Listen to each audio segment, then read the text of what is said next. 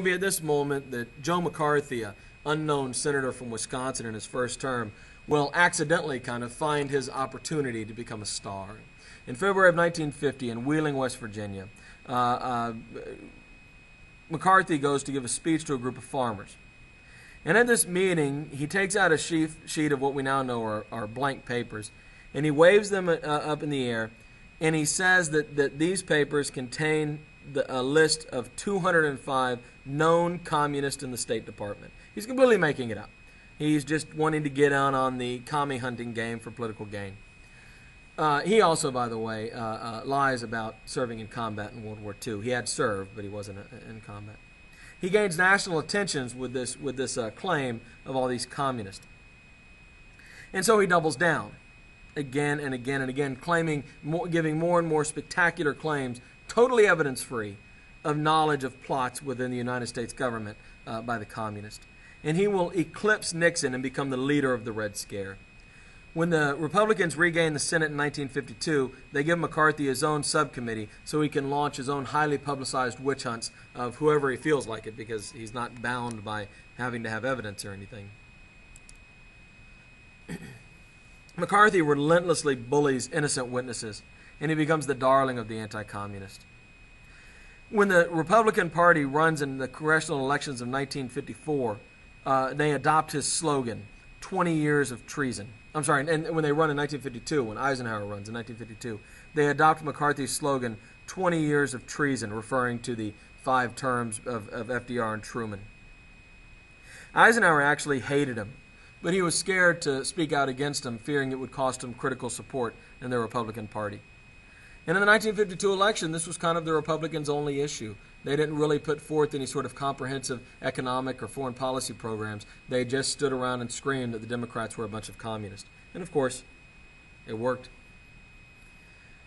The stalemate in Korea, the fear of communist plot, made 1952 a Republican year. Truman knows he can't win, and he just decides not to run. The Democrats nominate Adlai Stevenson, the governor of Illinois. He's witty and elegant. He's an intellectual. And this makes him a target of the new anti-intellectual Republican Party, who basically says being intelligent and well-educated are hallmarks of a communist, so Stevenson, probably a communist. They called him weak and soft on commies, pink as they called it. The conservatives first try to nominate Robert Taft or Douglas MacArthur. Douglas MacArthur will say when he retires from military service that old soldiers don't die, they just fade away. But that wasn't really true at all. MacArthur didn't fade away. He was all over the place making speeches about the communist menace in our government. He was one of the great Red Scare red baiters. And he had become the darling of that wing of the Republican Party. Taft was the hero of the more moderate wing of the Republican Party, but neither one of them were able to get majority support in the party. And so they turned to Dwight Eisenhower, who had been non-political for most of his life, and accepts the nomination not so much as a politician, but kind of as a beloved war hero. To bolster his weak anti-communist credentials, he had worked with the Soviets in the war, after all, Ike needs somebody who's going to make it clear that he's an ardent anti-communist cold warrior like the rest of the Republican Party. And so he chooses Richard Nixon as his vice presidential candidate. Nixon was one of the most high-profile Red Scare politicians. Eisenhower is likable, and he makes promises of peace and victory in Korea. Ike for president, Ike for president, Ike for president, Ike for president. You like Ike, I like Ike, everybody likes Ike for president. Hang out the banner, beat the drum, we'll take Ike to Washington. We don't want John or Harry, let's do that big job right.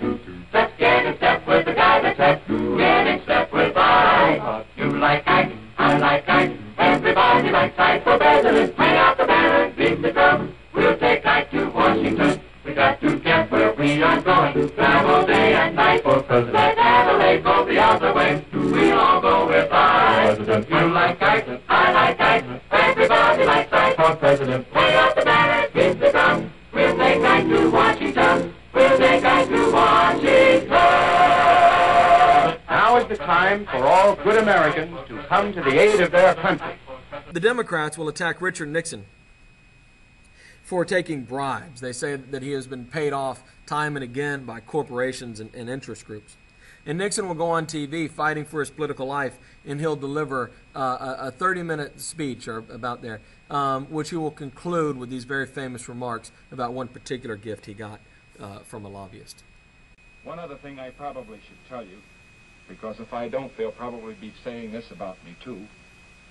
We did get something, a gift, after the election. A man down in Texas heard Pat on the radio mention the fact that our two youngsters would like to have a dog. And believe it or not, the day before we left on this campaign trip, we got a message from the Union Station in Baltimore saying they had a package for us. We went down to get it. You know what it was? It was a little Cocker Spaniel dog in a crate that he'd sent all the way from Texas. Black and white, spotted. And our little girl, Tricia, the 6-year-old, named it Check. And you know, the kids, like all kids, love the dog. And I just want to say this right now, that regardless of what they say about it, we're going to keep it. But just let me say this last word.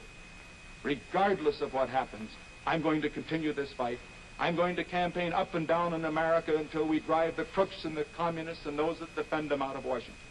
And remember, folks, Eisenhower is a great man, believe me. He's a great man. And a vote for Eisenhower is a vote for what's good for America. The Checker speech saves Nixon's career, and he lives to fight another day. And the Republicans essentially used Nixon to go around and call the Democrats cowards and communist appeasers, say they're soft on communism. And it works. And in 1952, Eisenhower wins a dramatic and crushing victory, and the Republicans take both houses. Notice it is only that still, loyal, racist Dixiecrat South that remains with the Democratic Party in 1952, and not even all of that.